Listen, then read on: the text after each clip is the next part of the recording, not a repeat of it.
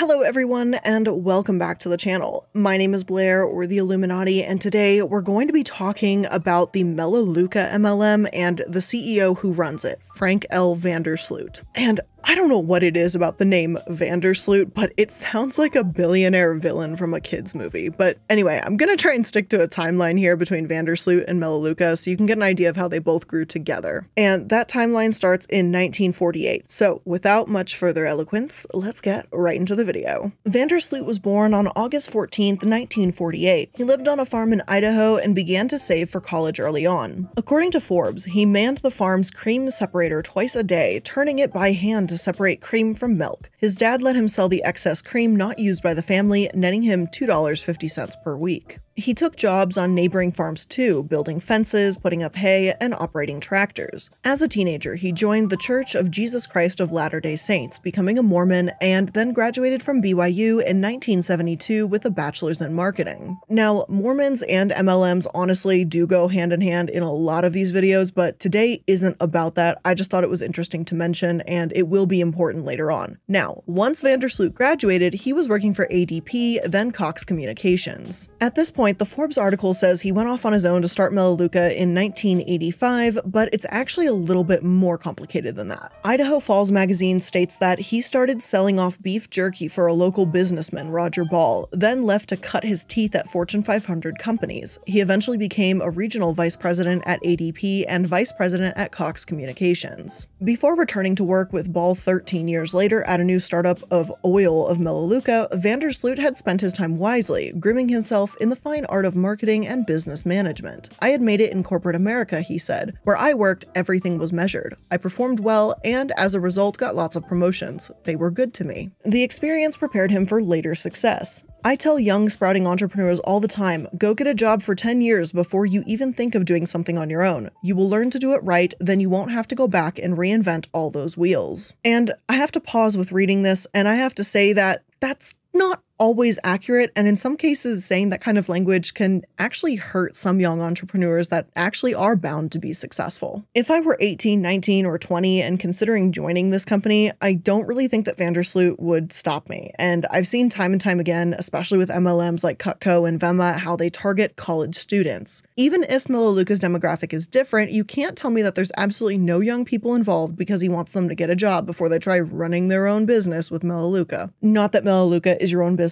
anyway, but that's just the language that is used, treating it as if it's their own business, but we all know that's not real. But that quote really angers me because I feel like he's trying to sound like this helpful guy who offers business advice while in the meantime scams people with a pyramid scheme type company, but more on that in just a little while. In his own case, it didn't take long for him and his colleagues to retool their business model just 7 months after Vandersloot had been recruited to run the new company. One early partner by the name of Don Miller had enticed Ball and his family to invest in a 20,000-acre ranch in Australia called Main Camp. It supposedly had about 80% of all the world's Melaleuca tea leaves grown on it. The genus of this particular tree only flourishes in a small area of South Wales, Australia, and Miller claimed that a huge percentage of the oil was produced there, Vandersloot said. Well, it really wasn't true. The Balls had made the considerable investment in the property only to discover that most of the oil they were getting didn't even come off the ranch. I went to my partners and we decided to close that whole deal down, Vandersloot said.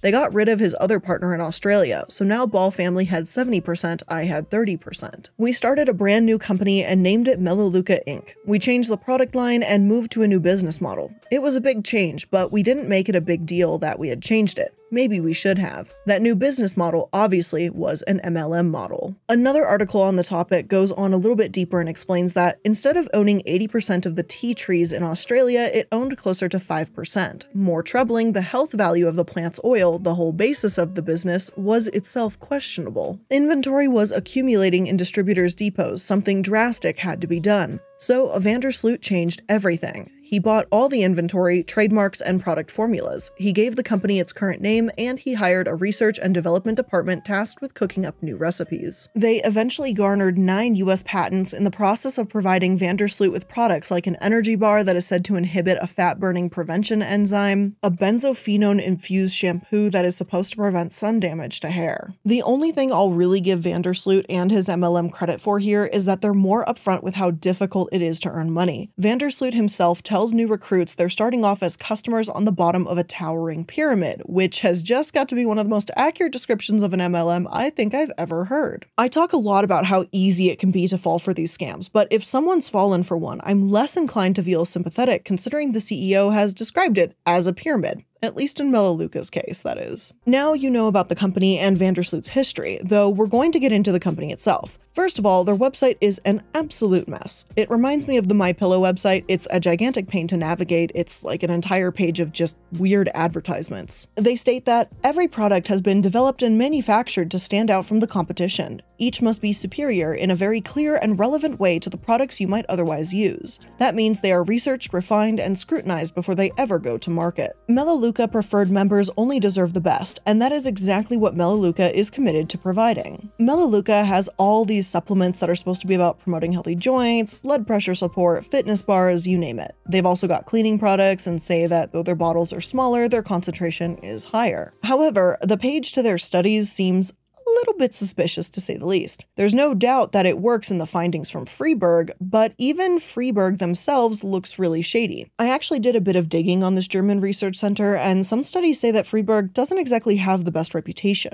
It reads, in a large unselected sample of clinical research projects approved by a German research ethics committee, only about half of the started studies were published. In addition, 16% of the started studies were discontinued. Crucial information such as study funding differed between protocols and publications in about 20% of published trials. If only part of the accumulated research data are accessible for those potentially interested, scarce research sources are wasted. Furthermore, healthcare professionals and patients cannot make decisions based on all available evidence, and other researchers may build future projects on an incomplete or even biased database. And I don't know, to me, that just doesn't really sound legit. If you like supplements and you want to use them, you do you. But the studies they release rub me the wrong way. In addition to the Freiburg study, they also completed the Sterling study in Cincinnati, USA. In total, though, between both studies, they've only got about 100 participants, which is a pretty small sample size. Their statements haven't been evaluated by the FDA. They're sure to say that in the finest print possible, but the whole thing kind of reads like an advertisement because everyone who tried it benefited from Melaleuca products. Apparently. The fact of the matter is that most clinical trials like this are industry sponsored, and because of this, most of the products in these trials are likely to be recommended or have positive results. I'm not saying this means every single clinical trial out there is absolute garbage, but the Freiburg and Sterling one, to me, reek of them being paid off. Each of them had about 50 participants for a few months, and the studies didn't even seem to have a placebo group or account for, I don't know, maybe if that person was eating healthier or exercising more, or if they were dieting anyway. It's hard to trust that when there's no control in the study, there's no understanding of what the participants were doing in their outside time, or any additional explanations as to how those results possibly happened. As for these peak performance packs that they reviewed, I can't say I'm really thrilled by looking at them because they don't have anything exactly revolutionary in them. There's grapeseed extract, green tea extract, ginkgo extract, then gelatin and magnesium and a few other ingredients. Grapeseed extract has been promoted as a dietary supplement, sure, but there's not enough high-quality evidence to rate its effectiveness either. Again, that's not me saying that this definitely does or does not work, but I do think it's safe to say that this is not revolutionary. Aside from the direct selling method, they also have an Amazon page where they sell multivitamins, cleaners, all that stuff. They're really quite pricey, as is the case with many MLMs, but judging by the ratings, it seems like the Huns are still out here buying these things. If you like or need supplements, again, you do you. I would just rather see someone purchase supplements from a company that doesn't operate kind of like a pyramid scheme, or where the CEO describes them as customers at the bottom of a pyramid. I don't know, maybe that's just me. Anyway, the first sign of trouble for Melaleuca and Vandersloot came in 1991. Between 1991 and 1997, Melaleuca was investigated by Michigan regulators, the Idaho Attorney General's Office, and the U.S. Food and Drug Administration for Marketing Regulation. One source states, in 1991, Melaleuca entered into a voluntary compliance assurance with the Idaho Attorney General's Office, which found that certain independent marketing executives of Melaleuca had violated Idaho law. Among other things, the agreement required Melaleuca Melaleuca to ensure that its marketing executives would not suggest that the company or its marketing plan were endorsed by the FDA or the state attorney general, and that it would not use photos of current or former Idaho attorney generals in its marketing materials. The company was ordered to pay the state $1,000 for the cost of the investigation. The state knocked off $500 in recognition of the company's cooperation. In 1992, the Michigan Attorney General's office investigated Melaleuca's business practices. The Attorney General alleged that materials about a company program claimed participants were making $80,000 to $100,000 within 1 or 2 years, and that bonuses were paid simply for recruiting new participants, which is illegal in Michigan. The AG also alleged that literature from a Michigan participant made false and misleading representations that the company was endorsed by the Michigan Attorney General and the Federal Trade Commission. The assurance in this instance is very extensive and not our typical boilerplate, says Robert Ward Jr., the former Michigan Assistant Attorney General who drafted the agreement with Melaleuca. We seem to really nail them down to specific remedies not ordinarily required in these cases. We were concerned with earnings claims and their entire marketing program. Melaleuca did not admit wrongdoing, but it signed an agreement with the state assuring it would not engage in the marketing and promotion of an illegal pyramid, and it would enforce its own policies to prevent distributors from referring to the FDA, FTC, or Attorney General in its marketing materials. For a year, the state required the company to report monthly to the AG's office on the results of its effort to ensure compliance with the agreement. The Food and Drug Administration has also accused Melaleuca of deceiving consumers about some of its supplements, which the company claimed could treat clogged arteries or cure arthritis. All of these compliance assurances are available online. They're really not that hard to find. Even if Melaleuca didn't admit wrongdoing, I think someone here can easily tell that they messed up by letting this go unchecked. If you've got 3 separate regulators coming after you after just a few years of starting a business, well, there's probably a reason for that. Under this compliance assurance, the company promised they'd enforce the policy that their distributors would only use literature and materials ordered from Melaleuca, which has me wondering what sources these Huns were trying to use to support their claims in the first place. Let alone the fact that this $1,000 is only a slap on the wrist. But how many chances do these companies get? Claims like these happen a lot with MLMs, and I feel like the crackdowns need to be a lot harsher early on. And yet, at the same time Melaleuca was signing these compliance agreements to not be a pyramid scheme, even though Vandersloot described the company as a pyramid, Inc. magazine included them on the list of the nation's 500 fastest growing private firms. Melaleuca would remain on that list for the next 4 years in a row. In 1991, the U.S. Chamber of Commerce honored Melaleuca with its Blue Chip Enterprise Award. In spite of a poor economy, Melaleuca's sales increased from $29 million in 1990 to $105 million in 1991. The firm in 1991 prospered from the efforts of over 100,000 independent salespersons and also the company's 900-plus workers at its Idaho Falls, Pocatello, and Rexburg plants. In 1993, the company opened its new manufacturing plant in Knoxville, Tennessee, to meet the growing need from consumers in the East. By 1997, the Knoxville plant would total 170,000 square feet. Is it just me, or does this send just a series of mixed messages for anyone investigating Melaleuca at that time? Like, why didn't it? Like, back then, when this kind of research wasn't as accessible with the internet being what it was, I'd be inclined to think Melaleuca had to be a legitimate company. The U.S. Chamber of Commerce awarded them, while around the same time, the U.S. Food and Drug Administration was warning them. Like, make up your mind. Shouldn't a company under investigation for being a pyramid scheme be exempt from these types of awards? This kind of shit makes it hard for potential distributors to know what's a scam and what isn't, and Melaleuca, being an MLM, needs those distributors' trust. And now it's time to take a quick break and talk about today's sponsor, ExpressVPN.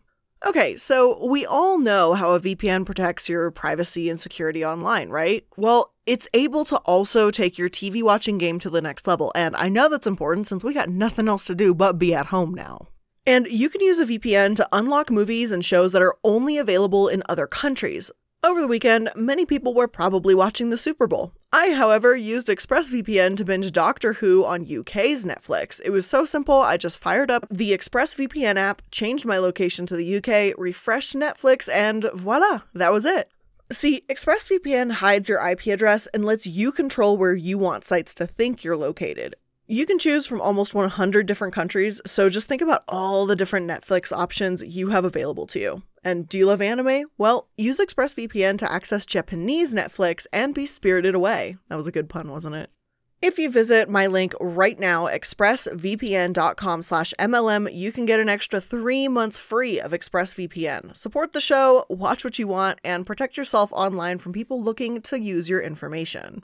Again, go to expressvpn.com/MLM to get an extra 3 months of ExpressVPN for free when you sign up for a plan. Love you guys. Let's get back to the video. Melaleuca's success during this time relied on the efforts of its many distributors who began as marketing executives and could progress to higher levels as they recruited others and built a sales organization. Unlike some other direct marketing firms, Melaleuca published statistics on the annual income of its various distributor levels. At the entry level, marketing executives in 1996 averaged $93.17 in annual income, with a maximum of $1,228.48. Melaleuca's top salespersons, called executive directors, reportedly averaged $131,818.58 in annual income in 1996, with a maximum at that level of $862,871.13. Of course, those executives were the teeny tiny top percentage of the company, but those salaries lured people in thinking that, hey, I could achieve that too, when that's not the reality. Melaleuca's most successful salesperson at the time was Russell Paley of Teaneck, New Jersey. Paley began as a Melaleuca marketing executive in 1991 after a career with New Skin Enterprises, a large multi-level marketing firm in Provo, Utah. By 1996, Paley's sales organization for Melaleuca included about 6,500 persons, and it was reported in March 24, 1996, Idaho Falls Post-Register that his organization accounted for sales of $218,000 in the month of January 1996 alone. According to papers filed with the Idaho state government, B&V Technology Inc., then headed by Frank Vandersloot as president, Alan Ball as secretary, and Roger Wright and Harold Ball as directors, merged with Melaleuca Inc. on December 30th, 1993. The following year, Melaleuca became an international firm when it commenced sales in Canada through a separate firm called Melaleuca of Canada. Canadian product labels, catalogs, and sales materials were printed in both English and French. The following year, the company expanded into Argentina and later moved into Taiwan and Japan. Although the early and mid-90s should have been devastating for the company, as they should have faced a hell of a lot of scrutiny for what they did, it was a prosperous time instead. They were expanding, making millions, and they even teamed up with Dr. John Foltz to take advantage of flavonoids. At the time, studies suggested that although the French had higher blood pressures and cholesterol levels than Americans, the red wine the French drink and the flavonoids in it kept them from having heart attacks. Flavonoids aren't just in wine, and this French paradox, as it was called, was later debunked. Well, not so much debunked, but it was a lot more complicated than, hey, just drink more wine. There's also portion sizing, processed foods, and a whole host of other factors to consider. But, you know, I guess Melaleuca doesn't really want to consider that when there's a potential quick fix and a way to get some fast cash. I wouldn't be surprised if they started claiming their products made you less likely to have a heart attack, since they've already come dangerously close to downright making those statements on their website. However, the 90s weren't all good for Melaleuca, and Vandersloot was doing some pretty despicable things himself. We'll start with the company. As one Forbes article puts it, a different problem emerged in 1998. When sales flattened, Vandersloot did some digging and discovered that some senior directors were living off their residuals and doing little in the way of recruitment. Result? A new policy that reduced payments to those who didn't bring in new converts or helped others do so.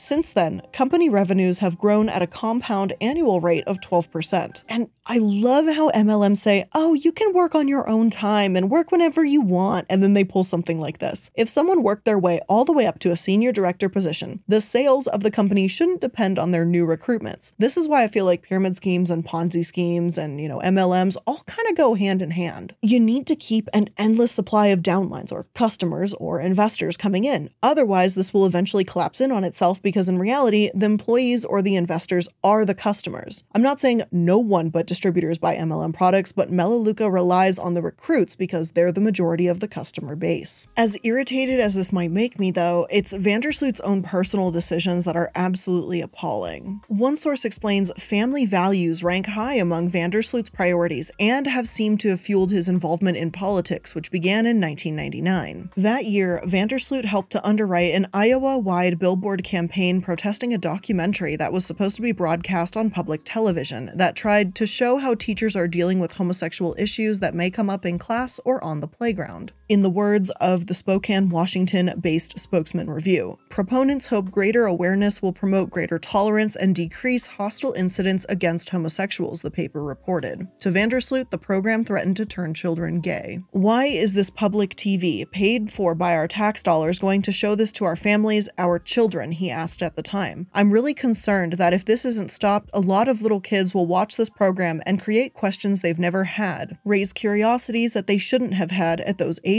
The billboards he funded, along with undisclosed other donors, asked rhetorically, should public television promote the homosexual lifestyle to your children? The letters were sky blue except the words homosexual lifestyle, which were written in red. Think about it was scrawled below, as if in crayon. The billboard campaign did not succeed in getting the program canceled. And where do you start with this? There's no logic for it. Like, what am I reading here? Like, it's one thing to just have messed up beliefs with no evidence, but to go on and then try and project this publicly so far as to make anti-LGBTQ billboards is just impressively ignorant and insulting. Plus, this documentary wasn't even promoting a homosexual lifestyle to kids. By the sounds of things, it was a documentary made to spread awareness about people that already identify as homosexual and the challenges they may face growing up. Not to tell kids they should be gay too. Like many of you know, I'm part of the LGBTQ community and no one is going around saying kids should be gay, we're going to turn the kids gay just like the fucking frogs. Like that's not what's going on here. The LGBTQ community wants more representation, yes, but representation doesn't change who someone is or what they identify as. You don't turn gay. You don't choose your sexual orientation like that. People may be more accepting now, but does Vandersloot really believe people choose to be gay knowing they can be persecuted and judged when they come out? Unfortunately, it does get a lot worse. Maybe you just see him as an ignorant person with too much time and money right now, but this is only the beginning. 2 years later, Forbes reports Vandersloot supported radio and TV spots knocking Morgan Stanley, Dean Witter's Idaho Falls office, because its New York headquarters had invited former President Clinton to speak at its Bond conference. In 2002, one of the Vandersloot's favorite causes, Concerned Citizens for Family Values, bought ads against a candidate for state attorney general, a trial lawyer whom Vandersloot called a liberal's liberal. When Idaho's Republican Senator Larry Craig had to step down after being caught in a wide stance during an airport men's room sting, Vandersloot rented his Learjet to Governor Jim Risch as the latter campaigned for the vacant seat. Risch won. And in 2008, Vandersloot's wife gave $100,000 to the cause of passing Proposition 8. California's ballot initiative banning same-sex marriage, which in the Ninth Circuit Court of Appeals recently found unconstitutional. Earlier this month, a writer for the Sacramento Bee described Vandersloot as perhaps the single most influential campaign donor in Idaho. Over the years, he has helped fund an array of candidates, including governors and Idaho Supreme Court justices, and has taken on varied causes, challenging rules restricting the sale of raw milk and attacking public school teacher unions. Now, however, Vandersloot has become a financial figure of national significance because of Citizens United and Willard Mitt Romney. Vandersloot became something of a public icon in Idaho, and not everyone agreed with him, which is fine. People are allowed to disagree, right? Well, no. Because if you criticize Vandersloot, you got sued. This became such a pattern with Vandersloot that one article called it chronic bullying threats to bring patently frivolous lawsuits against his political critics, magazines, journalists, and bloggers. Forbes, Mother Jones, and a local gay blogger in Idaho all had to remove articles that critically focused on his political and business practices. Mother Jones actually reposted the article and in 2015 gave the entire story of this lawsuit. They stated, October 8th, 2015, today we are happy to announce a monumental legal victory for Mother Jones. A judge in Idaho has ruled in our favor on all claims in a defamation case filed by a Republican donor, Frank Vandersloot, and his company Melaleuca Inc. In a decision issued Tuesday, the court found that Mother Jones did not defame Vandersloot or Melaleuca because all of the statements at issue are non-actionable truth or substantial truth. The court also found that the statements were protected as fair comment under the First Amendment. This is the culmination of a lengthy, expensive legal saga that began 3 years ago when the 2012 presidential primaries were in full swing. On February 6, 2012, we published an article about Vandersloot after it emerged that his company, Melaleuca, and its subsidiaries had given $1 million to Mitt Romney's super PAC. The piece noted that Vandersloot had gone to unusual lengths to oppose gay rights in Idaho, and that Melaleuca had run into trouble with regulators. Vandersloot's lawyers sent us a letter complaining about the article. We reviewed their concerns and posted a correction about a few details. So far, not an uncommon scenario. It's something something every newsroom deals with from time to time. But that September, we broke the story of Romney's 47% comments, which some have argued cost the GOP the White House. 4 months later, Vandersloot, who was also one of Governor Mitt Romney's national finance chairs, filed a defamation lawsuit against Mother Jones as well as Stephanie Mensheimer, the reporter of the article, and Monica personally for her tweet about the piece. People have asked us whether we think the two things are connected, and the honest answer is we have no idea. What we do know is that the Take No Prisoners legal assault from Vandersloot and Melaleuca has consumed a good part of the past 2.5 years and has cost millions, yes millions, in legal fees. This was not a dispute over a few words. It was a push by a super rich businessman and donor to wipe out news coverage that he disapproved of. This article is a really long one, and I can't tell you the entire story or we'd be here for a long while, but if you do want to check it out, I highly recommend you do and take a look at my sources down below for it. Now, I know there's going to be some people that are going to hear this and go, oh, there goes Blair criticizing Republicans again, and I want to make it clear that this isn't a political issue.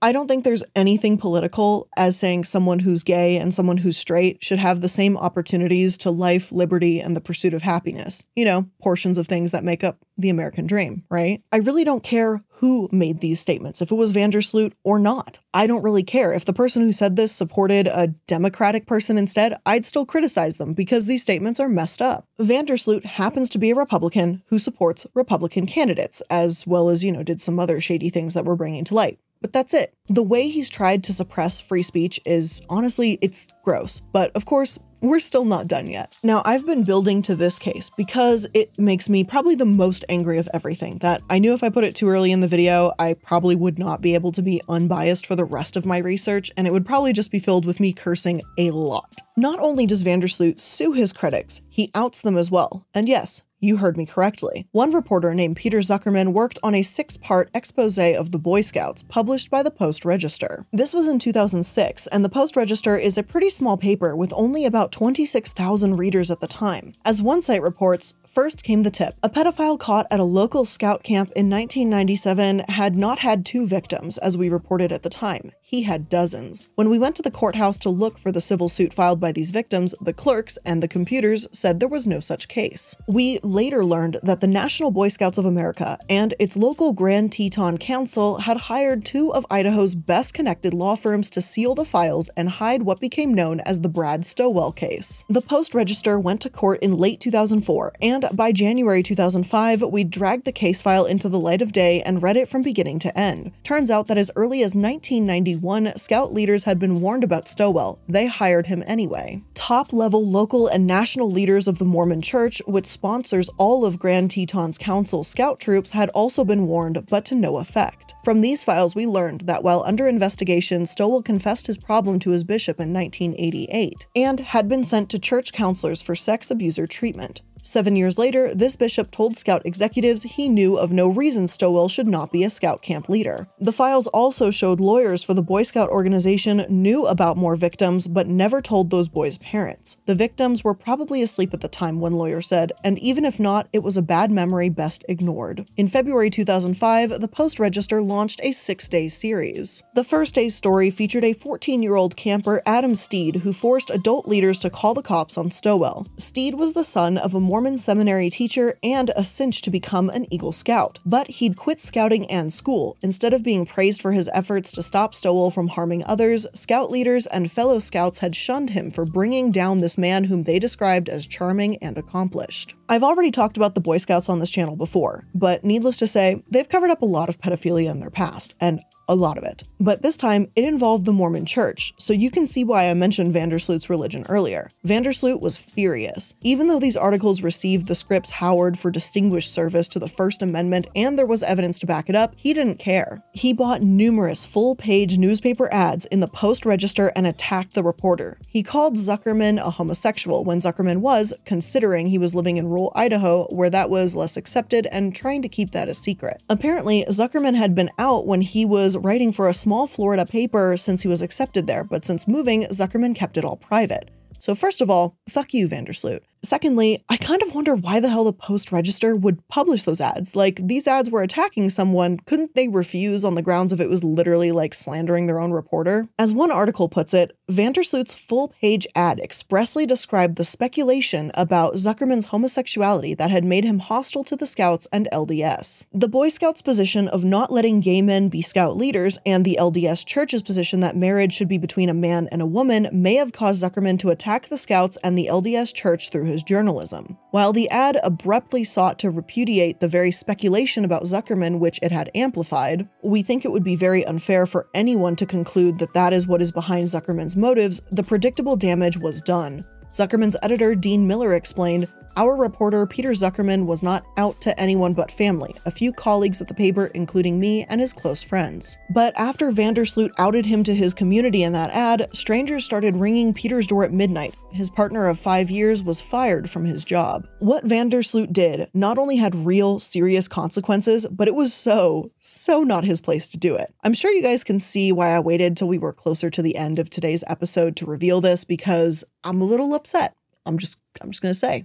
I'm a little upset right now. Now, Vandersloot had insisted that he didn't out him because, after all, in Florida, Zuckerman told the public he was gay. Even if that was the case, using someone's homosexuality as a weapon in an area where it isn't accepted is disgusting. And judging by Vandersloot's long history of being anti-LGBTQ+, that, this pitiful excuse doesn't exactly go over well. His wife, again, also donated $100,000 to Prop 8 to campaign against gay marriage in California, so I think it's fair to say they don't like gay people very much. Now, of course, Vandersloot has stated, "I have many gay friends whom I love and respect, and I believe they love and respect me. I am very close to some of these very good people. Our company has thousands of gay customers, independent marketing executives, and employees. I believe they feel very welcome and valued. I believe that people deserve freedom, respect, and privacy in their own lives. I believe that gay people should have the same freedoms and rights as any other individual." And honestly, I get so sick with hearing this argument. "I can't be homophobic because I have a gay friend." Yes, Vandersloot, you can be homophobic, and your actions show that you are. Your words, very pretty, very nice, but your actions, they're ugly. Plus, if he believes that gay people should have the same rights, then why does he say marriage should only be between a man and a woman? That's denying gay rights, and that's essentially saying straight people and gay people are not on the same level. If you're going to be homophobic, at least be honest about it, because these lies are really easy to catch. Vandersloot bullies his critics, to say the very least. There's other journalists he's done this to as well, mainly around 2012 when he was heavily involved in the Romney campaign. Around that time, he was also audited, but he blames the timing and implied that there was a connection to his campaigning. Ultimately, the audits found no wrongdoing, but hey, this is what happens when you run an MLM. Questionable business deals seem a bit commonplace in these circles. Now, Vandersloot has been relatively quiet since 2012, aside from that Mother Jones lawsuit I mentioned earlier, bullying another critic or two, and vocalizing his support for Trump because he said Trump was the only person who could beat Clinton. Most of his misdeeds have been in 2012 or earlier though, so that's why the main focus earlier on is about him, but now we're going to go back to his company. What has Melaleuca been up to now? Well, in June 2020, according to one article, Melaleuca Inc. terminated a marketing agreement with a Texas woman the same day the Federal Trade Commission sent a warning letter to the Idaho Falls company. In its letter Friday, the FTC ordered the wellness products maker to stop representatives from making unsubstantiated earnings claims that they sought to recruit new sellers during the coronavirus pandemic. CEO Frank Vandersloot, whose success building Melaleuca has made him Idaho's richest man, told the Idaho Statesman that the woman had been an independent marketing executive for Melaleuca for 14 years and made improper claims. He declined to identify her. The FTC letter, which did not name her, said social media posts by the woman claimed that new Melaleuca representatives are likely to earn substantial income. A Facebook post by the woman cited by the FTC said prospective representatives could earn $400 a month from 20 customers spending $100 a month. The new representatives would earn 20% as their share. This income will never go away, the post said. And I'm sorry, but I had a good chuckle over this. This woman went on Facebook, shouted to the world about how Melaleuca is so amazing and her income would never go away, and the FTC told Melaleuca to quit it with the claims, and they got rid of her. The irony? It's palpable. Like, Sorry, but you kind of deserved it for making statements like that when Melaleuca doesn't have the income disclosure to back that up, and we will get to those numbers momentarily. The FTC also told Melaleuca to quit it with the claims because of how some Huns were calling the company recession-proof, even though they've been around before 2008. Just because a company is more than 13 years old doesn't make them recession-proof. Like, they survived, as many companies have, but they struggled too. Hell, sales went down in 1998 because their top senior executives simply stopped caring. Vandersloot has long railed against categorizing Melaleuca as a multi-level marketing company. Those companies, which include Amway and Herbalife, had distributors who buy an inventory of products and make most of their money from products sold by other distributors they have recruited. On its website, Melaleuca says 81% of the people who buy its products are strictly customers, not salespeople. It says 1 in 9 customers develop a Melaleuca business. Of course, 89.7% average of $2,209 in annual income, while 3.2% earn $9,476 per year on average. Top earners, less than 0.1% in total, earn an average of $1.2 million. The FTC was absolutely right to notify us of this marketing executive's Facebook post, Vandersloot said in a message sent Friday to the company's other independent marketing executives. Melaleuca has more than 120,000 marketing executives in the United States and Canada. More than 600,000 customers buy products from the company each month, he said. Business has been booming, Vandersloot said. Melaleuca had its best March, April, and May in its nearly 35 years of business. The company sold more hand sanitizer in March than it usually sells in a year. And that's a bit of a distasteful brag when it comes to like why they were selling them much, because that was the start of the pandemic, but like, okay. Regardless of how Melaleuca hypes itself up and claims to cooperate with the FTC, their income disclosure proves that their opportunity is minimal at best. Also, their income disclosure was difficult as hell to read because they went by percentages of who they claim are employees and not customers. So the 8% that they say are just advocates actually make up the majority of their employees because they are saying 81% are customers. It's really difficult to get through, and math is not my strong suit in school, still not my strong suit now, so I went to another source that broke these numbers down, and here's what they said. According to their income disclosure for 2018, directors level 1 and 2 earn an average income of about $2,000 per year with 8 customers. As far as I understand it, that means to add $160 to your monthly household income, you need to be selling Melaleuca products to 8 people. However, the average earnings of a company might not give you the entire picture of what's going on. Median income is much more revealing, but they don't tell us that. Why use median income instead of average income? The classic example is that there are 10 people in a room who each earn $1 per day. Bill Gates walks in and he earns $1 million per day. The average income of the group jumps to $91,000. The median is still $1. Regardless, it does appear that you can make up to $39,987 according to their report as a director level 1 or 2 without recruiting at all. They do not say how many customers you'd need to achieve that kind of income, but they do say it's done with 8 to 16 personal customers and 8 to 75 active customers. They don't tell us the difference between active and personal customers, so there may be some kind of auto ship involved there, but that's just a guess. Point is, Melaleuca's income is all over the place and it really doesn't reveal that much. I'd say it's a safe assumption that their figures are similar to any other MLM we've covered, but I can't state that for sure, and I really don't want Vandersloot coming after me if I do, so I'm just gonna leave it at that. Now, aside from their claims, their numbers, and the homophobia, there have also been a few recent lawsuits. One is actually from Itworks, another MLM that I've discussed on the YouTube channel many months ago. They filed a lawsuit against Melaleuca as of August 2020 for allegedly luring its salespeople away and using confidential information to sabotage the company. Melaleuca encourages its distributors to solicit and/or poach distributors from competing companies through the use of deceptive claims regarding the income that potential distributors could reasonably expect to receive, the Itworks complaint reads. Itworks claims former distributors have breached non-compete agreements and some are trying to recruit current distributors to work for Melaleuca. During a July recruiting video conference, one defendant allegedly said she had friends in Itworks corporate who told her to run, the lawsuit states. In some cases, the distributor defendants peddled misleading claims about their success with Melaleuca while encouraging Itworks distributors to not only break their own agreements, but also to solicit other current Itworks distributors to move to Melaleuca and shrink their contractual obligations to Itworks as well, the lawsuit reads. And I just can't bring myself to care too much, honestly. MLM versus MLM lawsuits tend to revolve around, they stole my distributors and company information, but since both businesses are pretty horrible, it's kind of a lose-lose either way. Now, this isn't Melaleuca's only lawsuit, of course. Terry Dorfman and Ken Dunn have also spoken out against the company. The whole story for this is also down in the sources, but from Business for Home, the lawsuit is one for wrongful termination. The judgment seems to have gone against Melaleuca here, but there's not a ton of information about the outcome, and it all seemingly took place in 2010, so there's probably not going to be new info here. And look, I'll try to be fair here and say yes, Melaleuca and Vandersloot have done some good as well. They've made donations to schools,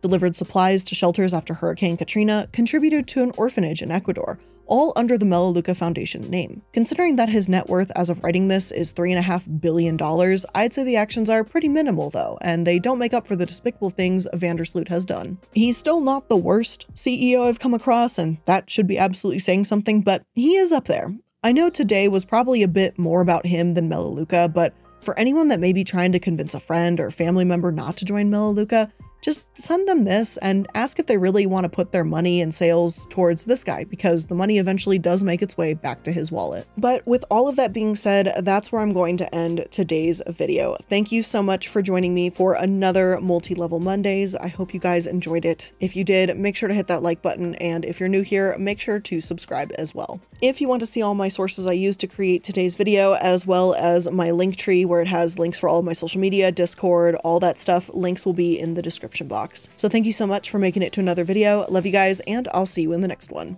Bye!